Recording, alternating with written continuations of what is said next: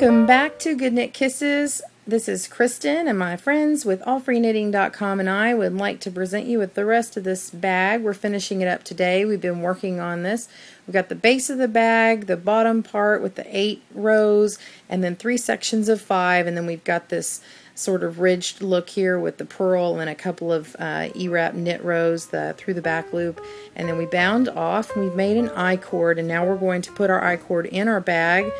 And what we want to do is kind of start from the inside of the bag and come up under the second to last knit row and right above where this purl row is. So look for the purl row, it's the part that bumps out, and then pull your I-cord through and then leave on a good little tail here, and kind of just hold it back inside so it doesn't move anywhere. And then now we're just going to loop this on through.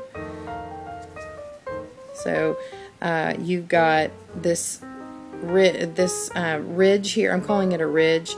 This row here that you can see clearly. We're going to go over that and back through.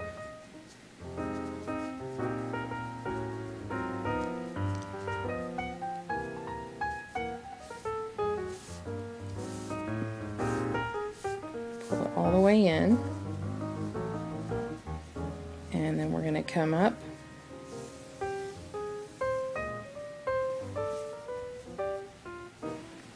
and we're going to skip a row.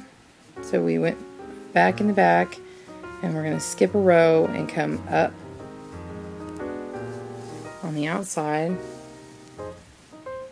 and leave these kind of loose. You're not going to really pull it very tight. Let there be a little bit of slack. You see that? And then go to the skip that row and go over. Well, you're not really skipping. You're just weaving in and out of the rows. I should say that. Sorry, I didn't mean to make you skip. And then just go in and out of these rows. Whoops, shouldn't have pulled that through. I'm sorry. So you're just staying above this purl row. And the reason why I have two, we're not actually going to go in between these two knit stitches here. Well, it's a twisted knit stitch. The E-wrap is a twisted knit if you're not familiar. But I'm just going above the purled row because it gives it a nice little base, and you've got extra yarn to support some weight. But we made these 2 rows here so that it kind of hides the width of this this handle that we're making. You can really make any type of handle you want. The reason why I made this one is so that it has a drawstring effect, and you can have the flexibility of having a really long handle to go over your shoulder, or you can have 2 handles for the bag, so you can carry it like a purse in your hand, or if you're making this for a child, those can be 2 straps that go over their shoulders. I originally made this bag as a beach bag for my 4-year-old. She's almost 5 is what she would say. About to have a birthday. So this is intended to be a beach bag, although you could really use it for like a shopping bag. You could make a few of these actually and take them to the store. It's going to be more expensive than buying some of those green take-home bags that some people have, but you could certainly wash this multiple times, and you made it unique. If you left it somewhere at a friend's, they'd certainly know it was yours. So you could wash this. This one's made of all cotton like we did, but again, my first bag that I did with a nylon cord and with the cotton, and the nylon would certainly get a lot of wear, and you could do 2 cords with the nylon, or even 2 strands of the nylon, or even just the one, and it would be more of an open meshy type bag. I originally was making it to be with swimsuits. So we're just weaving in and out here as we go. Continue on until you get to the end, and we'll join back up. Okay, now we are back at the beginning. I've come all the way to where this cord is coming on the inside. I actually have a row here and another row here, and I would have continued, but what would happen is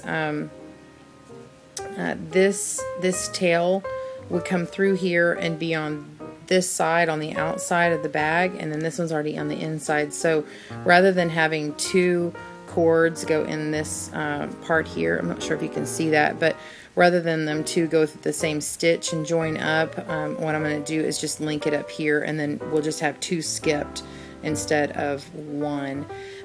So what we're going to do is join these two pieces up by tying them together.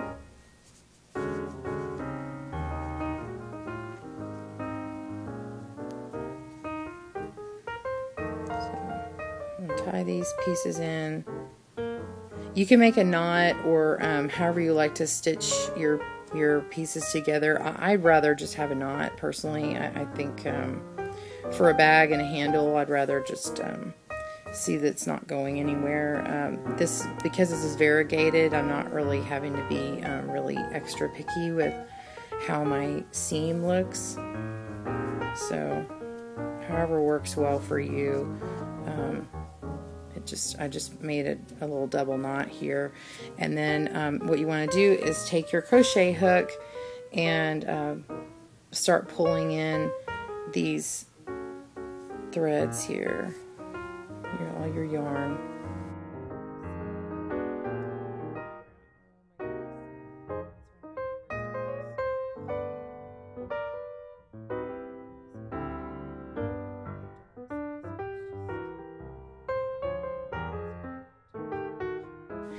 So just kind of put your needle in and your crochet hook in and start pulling it through, and you've got all this extra material here. So once you've got you know, a few inches going, I've gone about 2 inches, well, almost 2 inches, then wherever you feel like stopping, and then just cut off the excess, and then you've woven in this good and tight. It's not going anywhere.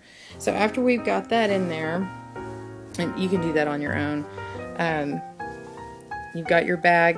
What you want to do is kind of pull on one side and get a nice long handle going, and then find the opposite side of the bag by kind of matching it up like this, and then start pulling on the cord there and feeding it through, and get an identical side. Size, I'm sorry, can't talk. So we have got our bag here. We've got two handles. See that? And we've got this drawstring. You could really make it into a fully closed drawstring bag like this. Hang it over your shoulder. You could have your towel rolled up. See how long of a tube this is? What I've done is I roll up my towel and then have it long ways in here. And then you just open that up, and you can certainly keep this an open, loose bag here, and then hold on to your handles. The other thing you can do is pull on it, and then you've got a super long handle for hanging things or putting it over your arm. Whatever you want to do, it's just a nice flexible bag. You could even use it as a purse if you like. So I'm so glad to present this with you and my friends at AllFreeKnitting.com. Thank you so much for joining us. Have fun with this bag. Be sure and log on to our Facebook site and share your creations as well. Again, this is Kristen at GoodKnit Kisses. Happy looming!